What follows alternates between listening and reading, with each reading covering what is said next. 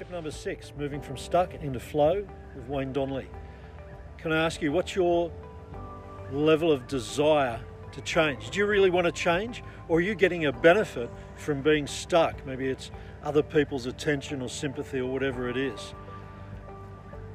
So what's your level of desire for creating a change? I'm a fan of Think and Grow Rich by Napoleon Hill.